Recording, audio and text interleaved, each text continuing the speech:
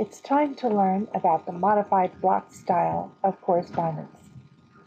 You'll notice I have instructions for correspondence 50-32 open on the right, and that is found on the textbook, page 164. The first step is to clear all tabs and set a left tab at the center point, that is 3.25 inches. So we move to the paragraph dialog box on your Home tab,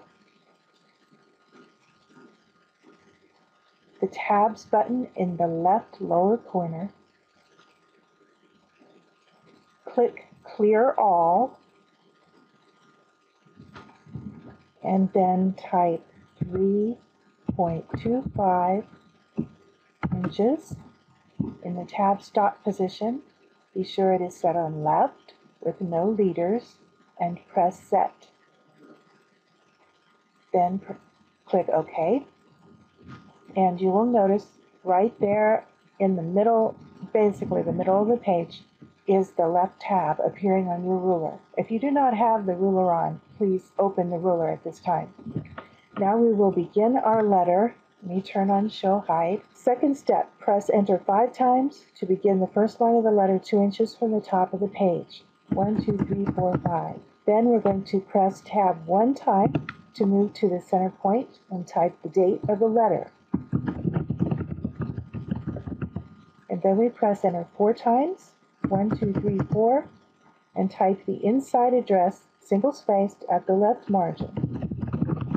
Step 5, press Enter 2 times, type the salutation at the left margin,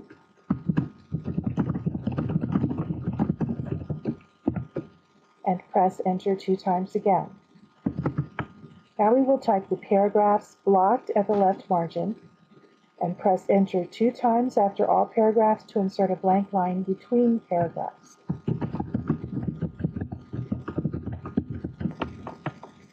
After typing the final paragraph, press Enter 2 times and press Tab 1 time to move to the center point. Type the complementary closing and then press Enter 4 times. 1, 2, 3, 4. Press Tab 1 time to move to the center point and type the writer's identification. And if, as in this case, the writer's identification is to be typed on 2 lines, press Enter once and Tab 1 time again for any additional line. Press Enter 2 times and type the reference initials at the left margin. Type your reference initials where you see URS, and this must match what you have entered under personal information in GDP. Press Enter 1 time, and I'm going to press Undo in order to change that capital U, which word inserted would be your first initial, back to lowercase. Then we're going to type the enclosure notation.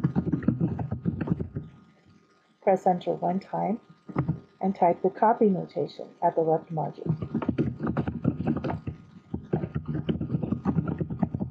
Word likes to capitalize these initials. You need to be sure that you have reverted them to lowercase. All right, at this point, resist the temptation to space or press Enter again. Return to GDP to check your errors.